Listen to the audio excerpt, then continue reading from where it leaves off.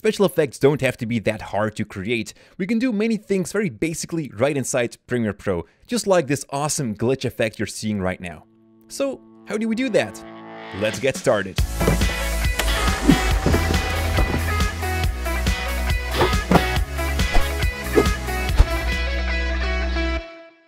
What's up guys, it's Jordy here for Cinecom.net, and welcome to another awesome Premiere Pro tutorial. This time we're going to create this glitch effect, and you know what, it's actually very simple to create, so without further ado, let's just get started. What I'm going to do is delete the current sequences so that we can start from a blank page.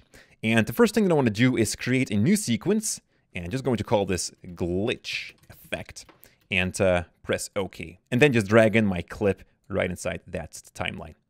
So as we've seen in the glitch effect, the different channels, the RGB, were actually separated. So that's the first thing that we have to do. We have to separate the red, green, and blue channel from this video clip. So I'm going to head over to my effects library and I'm going to search for RGB, and we should find somewhere here RGB color balance, and drag that onto your clip.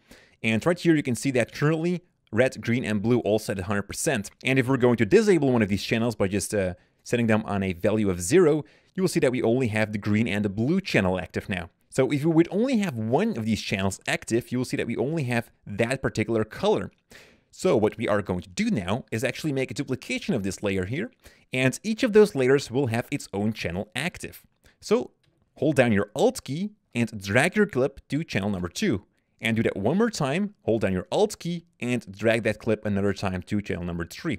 And that way we make a duplication of it, and also now we have it on 3 different channels. So for the second clip here, what we're going to do now is put, for example, green on 100%, and we're going to put blue on 0. And then for the final one, the clip here on top, we're going to make the red channel 100% and the blue one on 0. So now we have a red channel, a green channel, and a blue channel in our timeline. Now, in order to slide these channels apart, we first need to blend them together somehow. And that's done from the opacity. So just start by selecting your layer on top and go to your opacity here and select for the blend mode screen. And do the exact same thing for the second one here. Also put that one on screen. And so now all those 3 channels are now blended again together to a normal image. But the great thing now is, for example, when I'm going to take one of these channels, it doesn't matter which one, for example, the one below, and I'm going to head over to my position here in my motion property, and I'm going to offset that. Look what happens. Now I can take these channels apart, and by doing this, we can create that awesome glitch effect. So let's just get started by doing that. I'm going to reset this for a moment, because we're going to find a certain point in time where we want that glitch effect to take place, for example, right here. And what I'm going to do is create a keyframe for that, for the position. And if you like, you can also create a keyframe for the scale, or also the rotation, anything you like here. Then just move 1 frame forward by pressing the arrow key, and then just offset that position. There we go. Perhaps increase the scale a bit. There we go. And then 1 frame forward, and we're going to move that to a different spot. And we're going to keep doing this for about 10 frames or something. Now, if you are on the final end, you would like to have the default position back. So just reset that value, and it will create a new keyframe for that as well. So now if we're going to play this, you will see that the first channel here, which is the blue channel, is going to be glitchy because we've animated like that. There we go. Now the effect isn't that great yet because we're going to do the exact same thing for the other channels as well. But here's the deal, guys. I know that you are just super lazy. I mean, let's just admit it.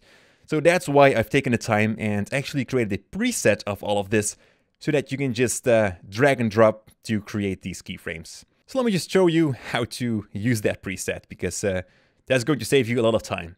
Right-click in your presets folder right here in the effects library and say import presets.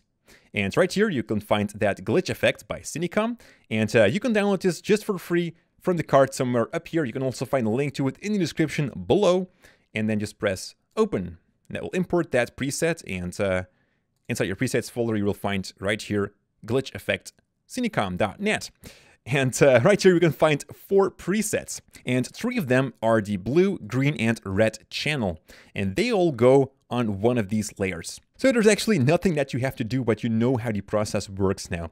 So what I'm going to do is I'm just going to delete the color balance here for all of these layers, because and also delete the keyframes here, because I'm just going to drag in the presets on those layers. So it doesn't matter where each preset goes to, just drag them to one of these layers. So red goes there, then we've got green, and then finally we've got blue. There we go. And well, that's it. I'm gonna play this, and you can see that the effect is taking place. Pretty awesome. So what I've done is just animated the position and scale for all of them. Some of them I've even played with the anchor point here as well, and rotation here in one of those layers, just to add something different to it. But further than that, it's nothing more, and it will just save you a lot of time. But we aren't done yet. You know, this glitch is not yet there where it should be. So let's fine-tune that a bit more. And also for that, I've got a preset, by the way, you lazy guys. So what you want to do is select all of your layers in here, right-click in your timeline, and go to Nest. What we're going to do is put everything in a group. So actually, put them in a new sequence, and we're going to put that sequence into a sequence, and that is called nesting, or sequenceception. So just call this anything you like. Let's just call it the effect, you know. There we go. Press OK, and as you can see now, we've got the sequence that we've just created, the nested sequence inside that sequence. And what you want to do now is actually play a bit with the colors. Go to your Lumetri tools and play around with the exposure, for example, make it a bit darker, add more contrast, perhaps, you know, add a bunch more saturation to it. This is really up to you. Something that you just like to create to give it some more glitchiness look. Also for the sharpen, I do suggest here to bring that down. You have a bit more softer look because of all the glitching. Increase the vibrance perhaps, you know, saturation. It really doesn't matter what you do here, just make sure that the glitch looks extra glitchy. And perhaps if you like, you can add an extra position and scale animation to it. If you think that the scale is not enough, you can add some extra more to it. So just enable that right here. Go a bit further in time. Let's scale it up a bit more and scale it down again when the glitch effect is over. So now the glitch pulls more towards the viewer, which is exactly that we want. Now also for your Lumetri, you do want to animate that as well. And we're going to go to all the settings that we've changed in here, and that are to start with the basic corrections. And let me just locate that, the exposure, the contrast, the highlights. No, I didn't touch the highlights, saturation, and so on. And for the creative tab right here, I've changed the values of the sharpen and also the saturation here and the vibrance. And I actually want to move them somewhere to the middle. So where the glitch is totally glitching out in the middle, you know, the biggest part. So just move those keyframes to the middle. Also for the creative here, all of them. There you go. In the beginning of it, you know, this scale here is a good reference as well. We're going to reset all of these values here so that it's back at default. So just reset your entire Lumetri effect like that, and that will just create a bunch of keyframes back to default, but it will animate to the values that you've set, as you can see. And then on the final end, we do would like to fade out again. So we're going to do the exact same thing on the end. Just make sure to reset that value again, and that will bring it back to normal. Now, it doesn't matter that these aren't lined up so perfectly. As you can see, we are faded out, but the glitch effect is still taking a bit place.